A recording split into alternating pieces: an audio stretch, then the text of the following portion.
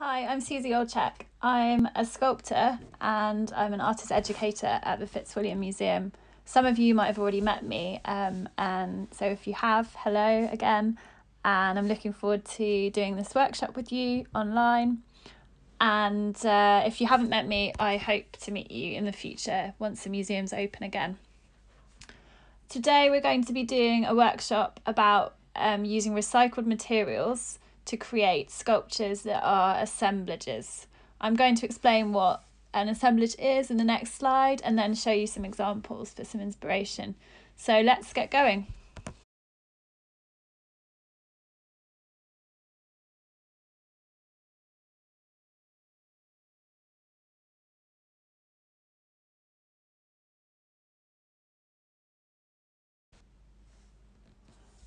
So just as we would normally do in the museum, we're going to start the workshop by going around and looking and taking inspiration from what we can see in the collection.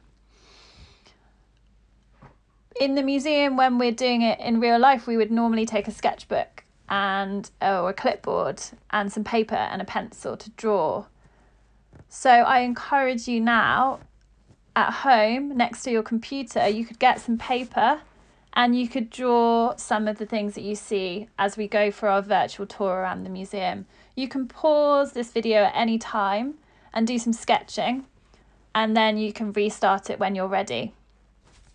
So let's go inside and we'll go down to the different rooms around the museum and start to look around and draw from what you see.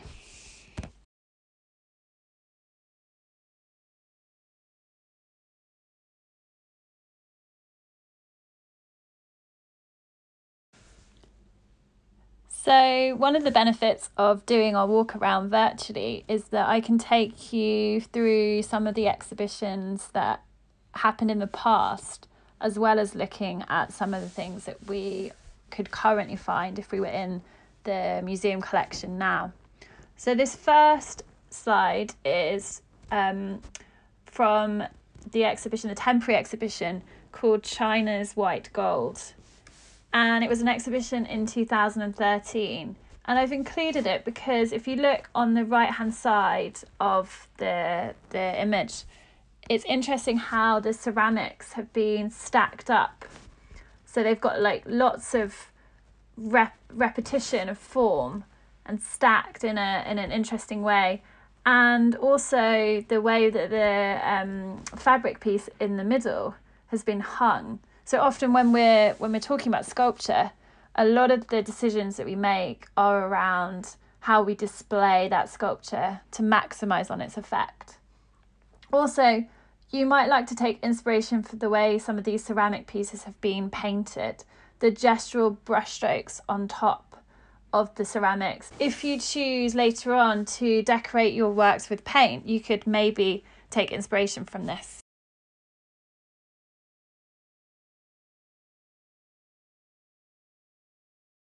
These works by Ben Nicholson are really exciting sculptures, as they take the same idea of simple geometric forms into a three-dimensional sculpture that emphasises the volume and form within it. And in the next work, we see similar ideas, but in a relief sculpture with very little depth. It shows us that we can think of sculpture in various degrees of depth, and sometimes sculptures can be only a little bit more voluminous than the 2D work. It is interesting that they are both white. Perhaps you could take inspiration from this and only use one colour in your work later.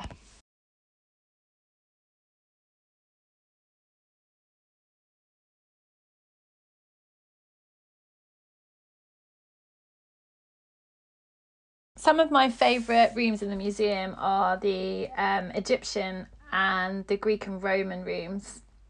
I'm always really fascinated by the way that a lot of the sculpture over time has become fragmented.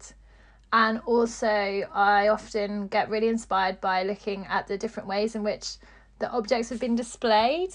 Like often they're propped up by specially designed supports and displayed in a way that you can see the forms from all the way round. This next piece is from the exhibition called Egypt, Death of the Nile. And it was an exhibition that showed different Egyptian coffins. This is a shabti box, and it's for a priest and his wife. And the box has two separate compartments for the couple's shabtis. A shabti is a generally mummiform figurine of about 5 to 30 centimetres found in many ancient Egyptian tombs. The meaning of the Egyptian term is still debated, however, one possible translation is answerer, as they are believed to answer their master's call to work in the afterlife.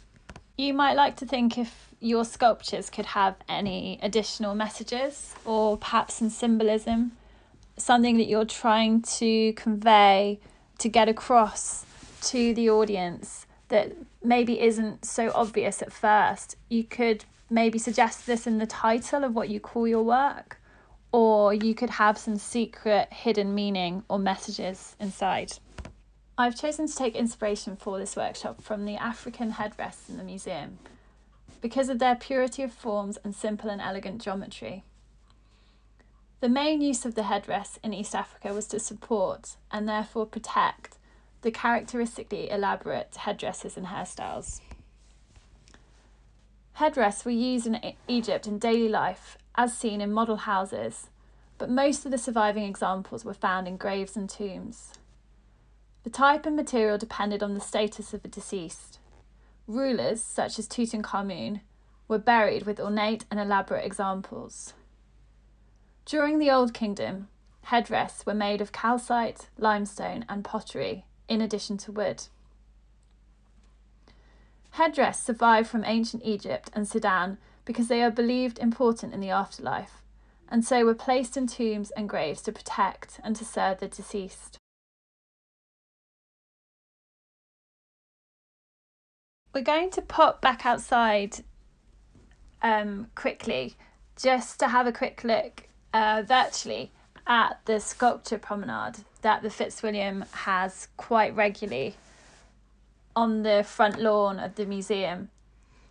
Up until very recently, there was this Henry Moore piece there. It's a huge bronze sculpture. Like most successful sculptures, it's interesting from many different angles, and it's also very successful in the way that it captures and kind of frames the positive and negative space. So as you're looking around, you'll see the way that it kind of becomes like a viewfinder. I've also included a few other pieces from the different sculpture promenades throughout time, and hopefully you can see and get inspiration from the way that they construct using geometric forms. These sculptures by Peter Randall Page are inspired by nature. However, in relation to the workshop we're going to be doing later when we're making, it's interesting to think of them in relation to packaging as well. So, for example, the bubble wrap I'll be showing you that you could possibly use to make sculptures later, or also the packaging that eggs come in, the egg boxes.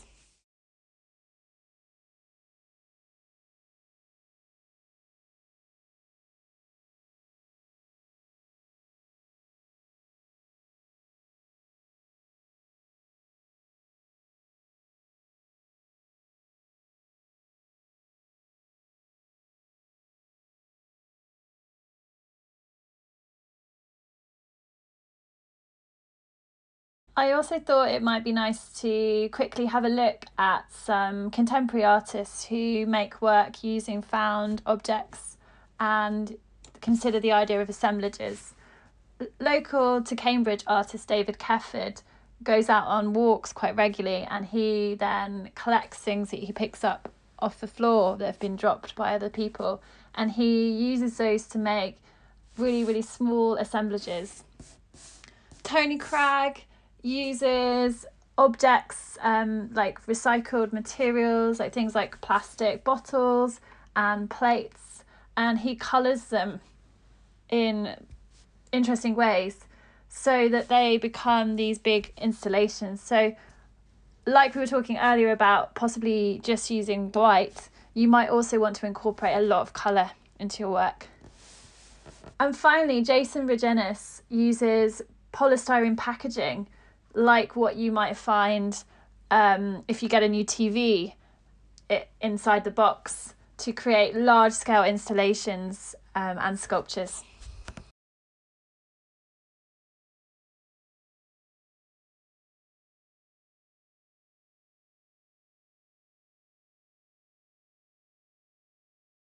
I've also included some of my own work just to show you.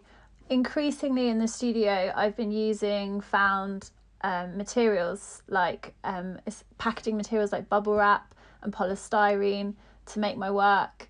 And increasingly, I also have a practice where I make a sculpture and I photograph it. And then because I use tape quite a lot, which is what you're going to be using today, I had the possibility to remake it into a different sculpture. So I'm constantly making, photographing, and then remaking into new sculptures again and again and again. And I use those materials for quite a long time. And I try to use my materials for as long as possible, and also to use things like the packaging material, because that means I'm not wasting any materials.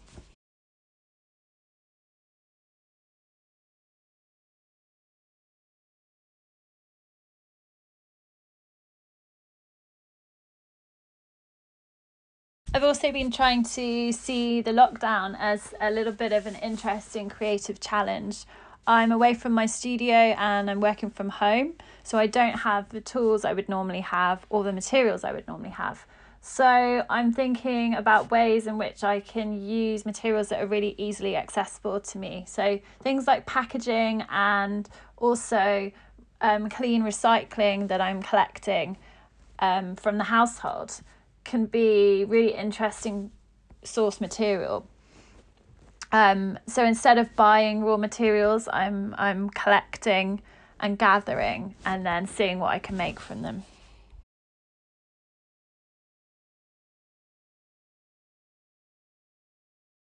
So just to recap, we're going to be using clean recycling that you can gather from around the house. It might take you a little while to gather it all, but if you start collecting now, I'm sure in a week or so you'll have lots of materials you can be using. So things like tin cans, just be careful with the tin cans because the edges at the bottom can sometimes be a little bit sharp, so try not to touch the open edge.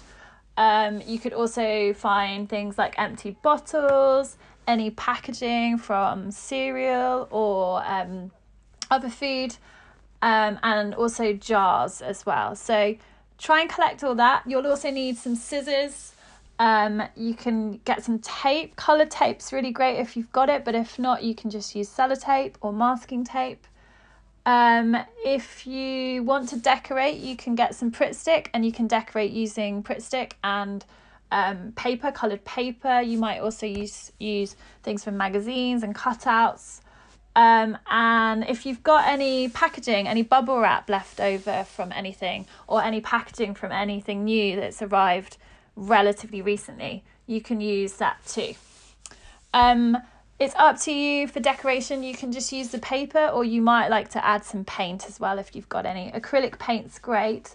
Just be careful with acrylic paint because it doesn't come off your clothes, so make sure to put an apron or an old shirt or something on before you start. And we'll start making. So you can do things like stack your materials, you can try them in different configurations, you can tape them on, and then if you don't like it, you can untape it and retape it somewhere else. You can cut the cardboard if you've managed to collect any cardboard packaging into different forms, and just keep trying out different forms and different sculptures until you're happy.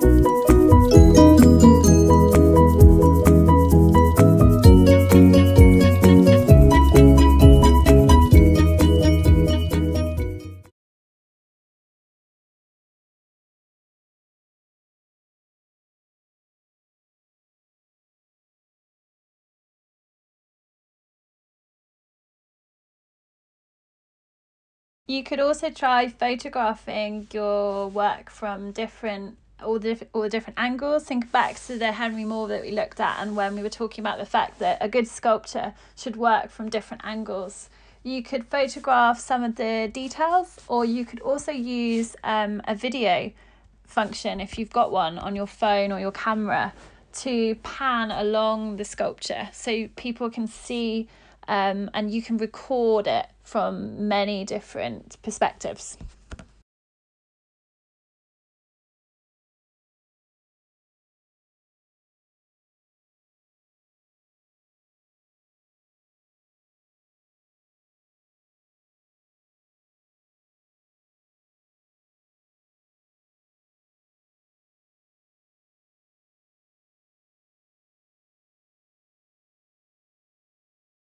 So that's all for today. I hope you've enjoyed the workshop, and I'm looking forward to seeing you back in the Fitzwilliam very soon. Thanks so much.